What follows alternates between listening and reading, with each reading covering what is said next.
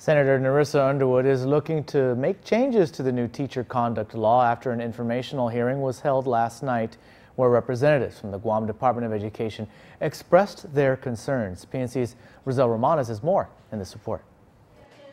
The professional conduct guidelines for teachers sparked a lot of feedback and criticism when it was passed into law 2 months ago. Because of the chaos, the legislature held an informational hearing last night for stakeholders to give their input regarding the new law. One of the concerns I had was who would decide what is moral and what is not.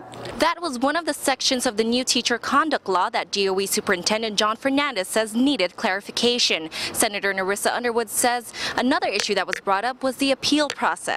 The other area that was pointed out was that if you have complaints made to two bodies, the DOE administration and then the certification council for the same teacher, what will happen if the results conflict with each other?